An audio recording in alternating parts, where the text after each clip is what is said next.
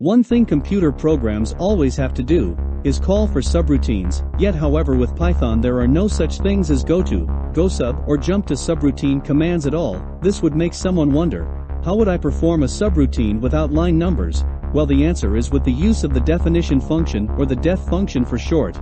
Although def functions can do much more than call for subroutines, they can also return values not shown here. As with many types of object-oriented programming languages, such as Python and C++, they don't have ways to create subroutines like BASIC or any of those early-day computer program compiler platforms out there had, so instead, they have to use functions or modules to invoke subroutines into programs. You simply write commands right inside each Python function you create, such as this prime video example shows. See what happens when you type and execute run this Python program example. We will cover more about def functions in future video examples, but for now, let's learn to make them become subroutines to have a much better understanding of what def functions can do. The key to learning anything about anything is to start off small, and then expand on what you have learned, with which my Python research and teachings always start off small, before they expand into writing complex Python programs. Object-oriented programming is still very new to me in more ways than one. Number 1. There are no such things as goto or gosub commands of any kind whatsoever, and that threw me for a loop, until I created def functions such as these examples shown here.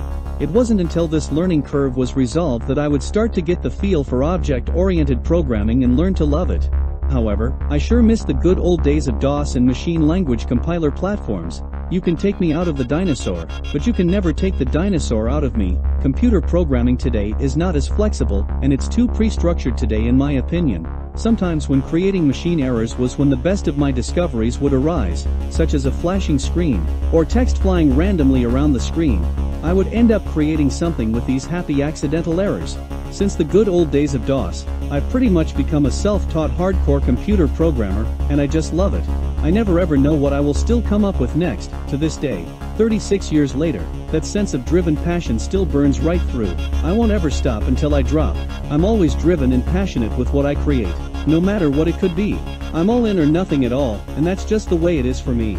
I will always teach Python programming with that very same style approach. It's all or nothing at all. I will try my best to make Python programming much easier to understand. Until then, practice Python programming each and every day. If your brain starts to hurt it even more, but don't over-concentrate. That only invites forgetfulness as well as mistakes. Take a break whenever you need to. Until then, I'll see you soon.